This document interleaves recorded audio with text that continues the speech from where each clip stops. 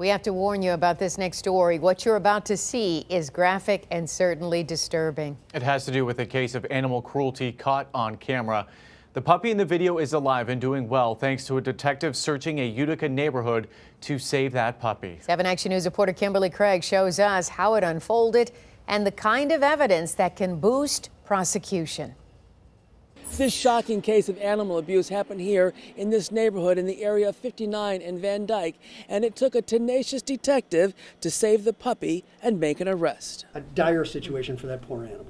At first, you don't see why the dog was in the air before hitting the ground. She hurries off, then a man walks into the frame of the Ring Doorbell camera, and when he comes back is when the homeowner could see what was happening. The man hurls the puppy into the air like a shot put. The homeowner knew exactly what to do. They're horrified by what's going on. They immediately made sure that they could get this information off to authorities to begin the investigation. And the Utica Police detective was determined to find the man responsible and the dog whose life was clearly in jeopardy. He was able to put enough things together to lead him to believe that he had a correct address. Police say the man in the video is 21-year-old Terrell Tomer Jr., and inside his home they found his French Bulldog mix clearly hurting. Suffered multiple injuries, everything from multiple jaw fractures, spinal fractures, pelvic fractures, as well as broken ribs and a rear leg that was also broken. To animals, it's never justified.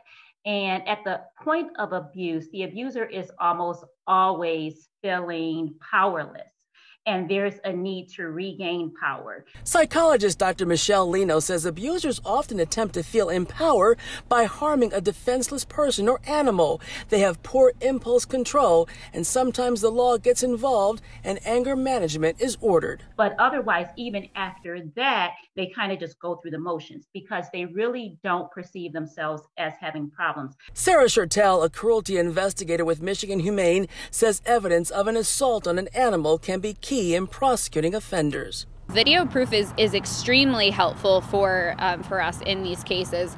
Oftentimes in these cases, we will respond after the fact and the animal shows no signs of injury. So it's very difficult for us to be able to prove if they're being mistreated unless they're being mistreated right in front of us. The 11-month-old puppy is recovering and thriving in a new home.